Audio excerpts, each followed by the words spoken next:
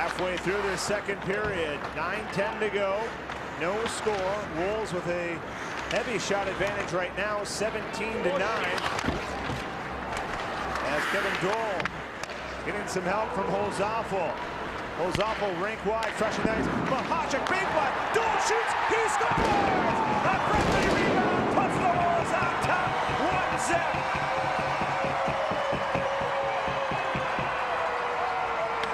We were just talking about an exciting guy. I tell you, you score a goal and Mahachik's on the ice, you pay the price, don't you? Yes. What? I just love this play by Riley Holzapfel. He took his time. The Wolves in the midst of a change, and he got the puck and waited, pulled across to the opposite side by the boards, and found the late coming off the bench, Spencer Mahachik, who had lots of room, and he threw a bullet. And then Kevin Dole, he captures the rebound off the left pad save and made no mistake. Kevin Dole's first goal at home. He's been a road warrior, and he gives the Wolves the lead with his 6th goal this season. As Spencer Mahachik just teed it up and let it fly.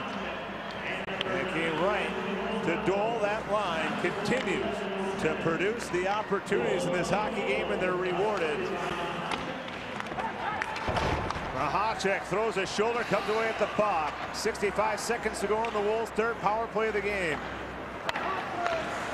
Oystrick sending it down to the corner for Johnny Pohl. Out in front, Mahachik awaits. Krog to the line. Oystrick walking the blue. Dish back over to Krog. Now Oystrick, one time, rebound. Pohl shoots, he scores! The power play strikes again. 5 straight goals for Pohl on the man advantage. Well, we'll call him a pole sitter because that is what he's been doing, and I'll tell you what, it takes some gumption to hang around the net. Yes. And be in the right area.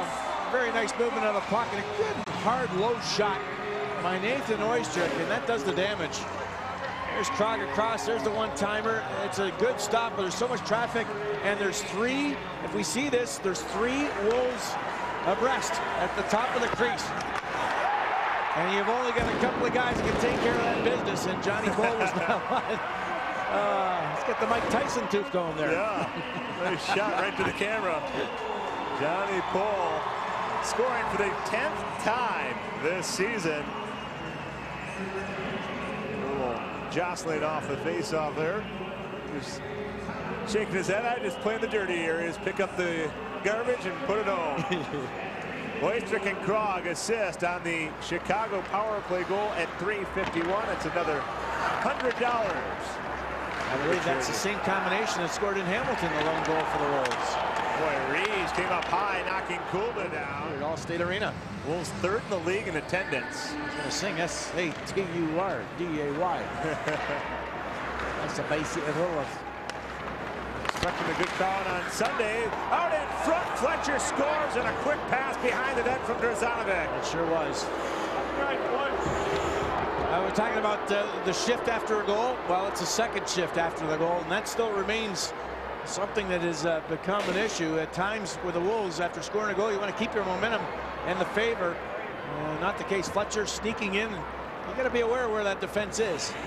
They're a very gifted offensive-laden defensive core, and Fletcher with a terrific shot, elevating over the shoulder of Drew MacIntyre as he was down early and found all net. So the Wolves once again take a shutout bid into the 3rd period, but they have it spoiled. 5 minutes and 7 seconds into the 3rd period, and it's back to a 1-goal game. Justin Fletcher's 2nd of the season. We're going to get a pair of penalties off the face-off, and now that Paddock realizes he's getting a penalty, he's going to give a little cross-check to Kevin Dole. So both of them will go, and we'll have a little bit more room in the ice for hockey. And a big goal for the Rivermen, though, not only to get within 1, but to gain some time. As Porter trying to chase him down, moves it quickly ahead. Galvin from center will throw it deep. Johnny Pohl after it. Bishop beat him to the puck. Krog takes it away. Now Galvin on the back end. Forehand, low, rebound, Pohl shot. And it's scores! Johnny Pohl has 2! And another salute for the camera on the corner. corner. Crazy Carl getting lots of kisses.